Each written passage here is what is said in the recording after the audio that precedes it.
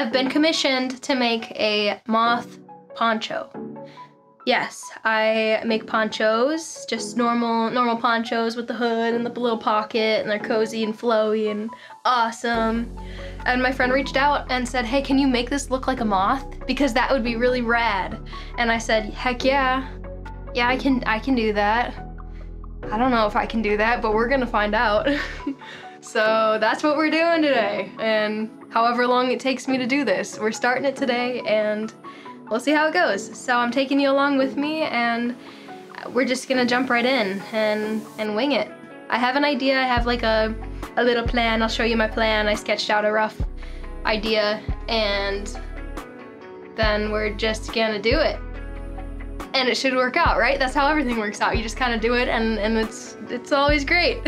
So, all right. Well, come along with me. We're gonna sew a moth poncho. So here is my plan. This is like the overhead view of like if you spread it out and laid it on the ground, what it should look like. And then we're gonna have little antennae, hopefully, on the hood. And then this guy is like as if you were wearing it and you had your wings spread. That's kind of the look that I would like it to have. Here's the fabric that I'm gonna use. They're all flannel. I did pre-wash them and that's why there's a lot of fuzz and lint on the black, but I'll make sure to take care of that. Basically, the request was for purples and teals, and I'm gonna add some black in there. I was originally gonna line it with black, but then I found this, and I thought, oh my god, that's perfect, because we've got purple and teal blue little mothy boys on there. So I figured, why not have a fun little lining, and if I can, I'll make it reversible. So to start out, I folded my fabric into 4 layers and then I also folded my design into 4ths. That way I only have to draw out one pattern and then I can copy that for the rest of the wings. So I used a coordinate method. Since my drawing was to scale, I was able to measure out exactly where the coordinates should be. That way I can map it out based on my design. I then cut out the neck hole. I used the neck hole template from my original poncho design to get the right shape, and then I clipped all my layers together so that nothing would scooch around. I then start connecting the dots and using my intuition and eyeball kind of what I would like the wings to look like. I'll have a bigger wing on the outer part where your arm would be, and then in the center will be a smaller wing. So using the coordinate dots that I made scaling up my original design, I connected those and got this nice wing shape.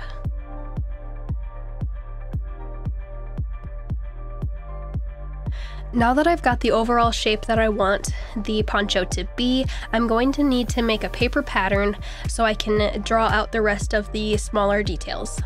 So the way that I do this is I take paper grocery bags, I open them up and tape them together. It's a free way to get a nice big piece of paper, and I don't recommend using masking tape. Definitely use like a packing tape or something. Over time, the masking tape peeled up off of the paper and it became a bit of a struggle later on down the line. So take my advice, and if you're going to do this, just use packing tape instead of masking tape. So once I had a big enough piece of paper, I clipped that to my fabric, and since I had already mapped out the general shape that I wanted on my fabric, instead of redoing all of the math and mapping it out, I just folded my paper to match the curves of the wings. And then once I have the curve folded into my paper, I go in with a Sharpie, and then I'm able to draw that line on so I know exactly where to cut.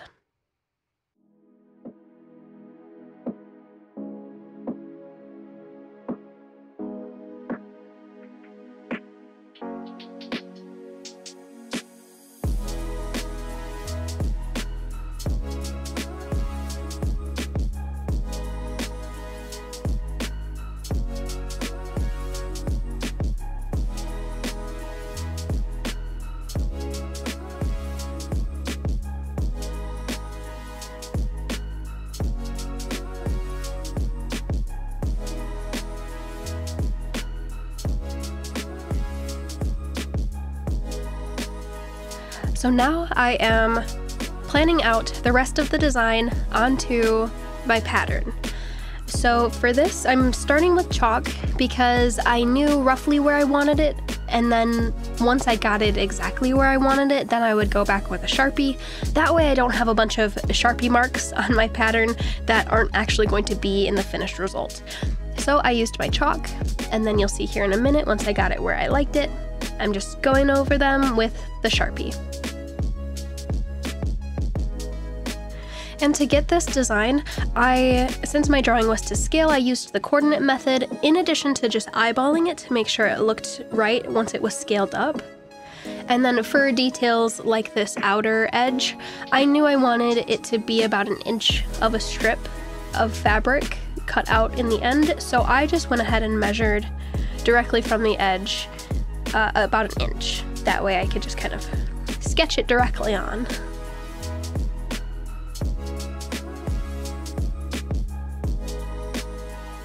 So next, I want to add stitches down the middle of the wing for additional design. So I thought I could just get away with folding it, and those lines would be nice and even and beautiful.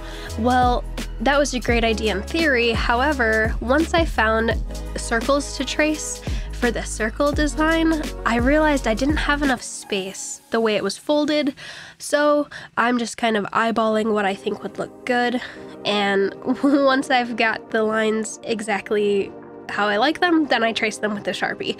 So there was no real rhyme or reason to this. I just used my intuition and made it look good. So it's a bit confusing because now there's a bunch of folds in my paper, but that's where the Sharpie comes in. Once you've got your spot that you like, trace it with the Sharpie, and then you know that's the one that you're gonna follow once you're cutting out your pieces. So again, we're back to eyeballing. I laid down my circles and I said, that looks great, and just traced them out. And so now I've got the circles in there. And moving on to the smaller wing, this I just kind of measured off of the bigger wing and just kind of mapped out what I thought looked good.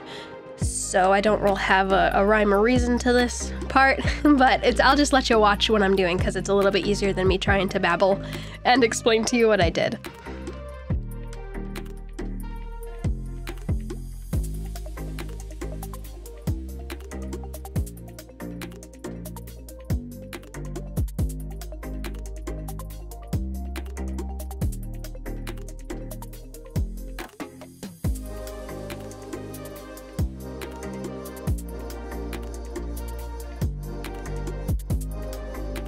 And you'll notice in my original design that I had a single circle on the smaller wing. Well, as I was mapping it out in full scale, I thought that might not look the most aesthetically pleasing in the final result.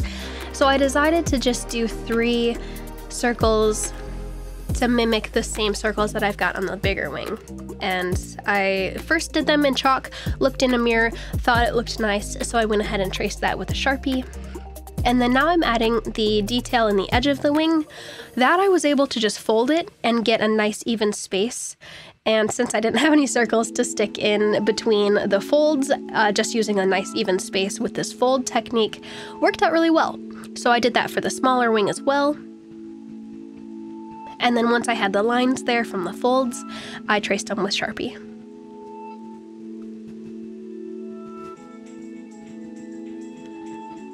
And now I've got a full complete quarter pattern of this wing design. So now that I've completed that, I need to make a copy of it because I need one that I can keep whole, and I need one that I can cut apart and make patterns of all my little pieces that I need.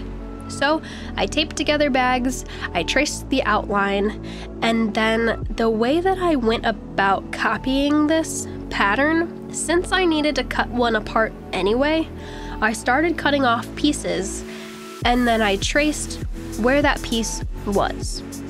So as you can see here, I'm cutting this piece off and then I'll go in with a Sharpie and then just trace where it was.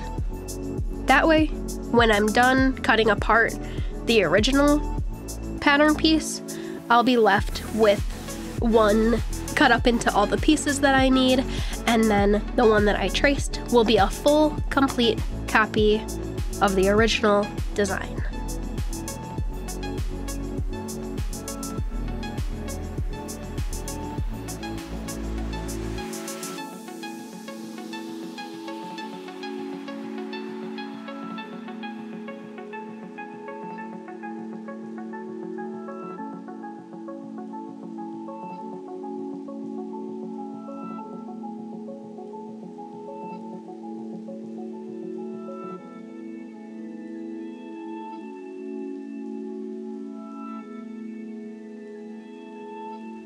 Once I've got the big wing completed, I moved on to the small wing part and did the same exact thing.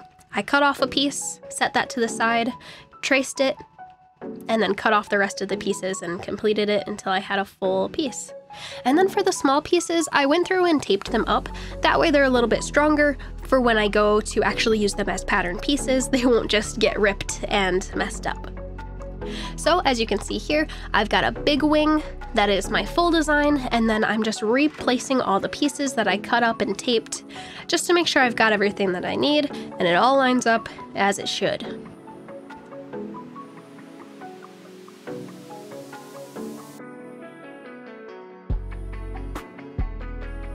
So now that I've got my wing pattern pieces complete, I'm moving on to the hood. So I knew I wanted the hood to be oversized, so I just took my original poncho hood design and copied it, but when I traced it, I just added a few inches to make it bigger. And then I added this squiggly detail in the front, and then I added this in the back to kind of give an accent piece. I ended up hating it, so I'll get to that after, but basically what you see here is I cut out another piece because I'll need a whole piece, and then just like the wing, I'm going to need one that is cut up as well. So I cut off the squiggly bit in the front, and I cut off this accent piece in the back that I ended up just taping right back on, because as I was trying to do a mock-up, I hated that. So we're just gonna omit that weird little slice in the back completely and pretend it never happened. So the slice was ugly, so we're taping it back on, ignoring that it happened, and then the squiggly detail in the front, you can see on the left there, that's my mock-up piece. I liked that. I liked the way that looked. So we're rolling with that. And then since I taped that piece on, I'm just matching it up to the big one, the original, not the big one, but the the full pattern piece. I'm matching it up to make sure everything lines up. And then you can see me writing details here. Anytime I make a pattern and I need to remember something, like for example, I'm going to be overlapping those two dotted line sections, so I need to make sure I cut extra fabric seam allowance for that. So made my notes, and then we're moving on to the inner lining pattern piece. So you see me taping together my bags again. I taped together 4 whole bags because I need to do a full wing instead of the quarter wing that I was working with. I'm now doing a full wing. That way I can just cut out one big piece. Once I measured my lining fabric that I got, I realized I was probably about 1/4 to 1/2 of a yard short to just cut one big piece, right? So I was just gonna, go to the fabric store, get more fabric. Well, you're watching me now about 4 months into the project. I worked on it a little bit here and there over the last few months, and they no longer have that lining moth fabric in store.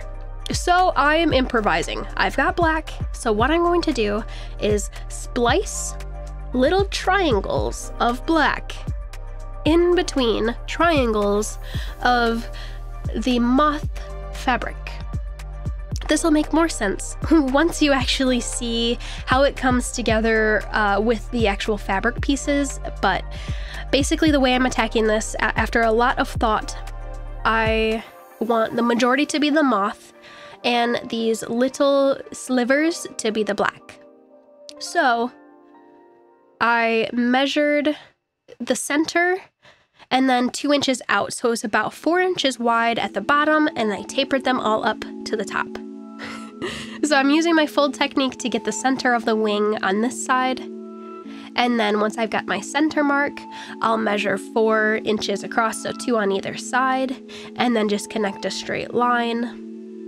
And then to make it look a little bit softer and more intentional, I'm sloping the corners so that it's not just a harsh cutoff. It'll kind of blend like wings should. So this was a bit of an improvisation to my original design. I was hoping I could just use just a full, nice, one solid piece of lining fabric, but it got a lot more complicated than that. But it's fine. It turned out really cool in the end. So I'm excited to show you the end, but here we are doing the pattern. Now, before I cut all my pieces apart, I'm labeling them. I'm so glad you can see I cut a little bit. I caught myself and said, I need to label these, otherwise I'll cut them out and have no idea what goes where. So I wrote what they were and I gave them a number, and this saved my entire project in the end. So if you ever have a complicated pattern, give it a number or some sort of system so you know what's what. So once everything is numbered, I'm now cutting them all apart because the skinny boys will be black and then the big old pieces will be the moth fabric. And to strengthen the tips of these skinny little pieces, I am taping them, and as you can see, as I warned you not to use masking tape, I have switched over to packing tape. And it has been fabulous and worked way better than the masking tape ever did. So, get some packing tape, tape the tiny pieces of your patterns, and you will be good as gold. So because this has grown to be quite a big project, I've decided to break it up into a series. So this completes the first video in the Moth Poncho series, where I create my pattern and cut out my pattern pieces. In the next one, I will be cutting out the fabric using this pattern and assembling it as well. So stay tuned. Those videos will come out very shortly after this one, and then in the end, I will compile them all into one big video if you're more interested in watching like a 2-hour-long video. Otherwise, we've got these little episodes of this whole big ol' moth poncho project. So thanks for watching, I'll see you in the next one.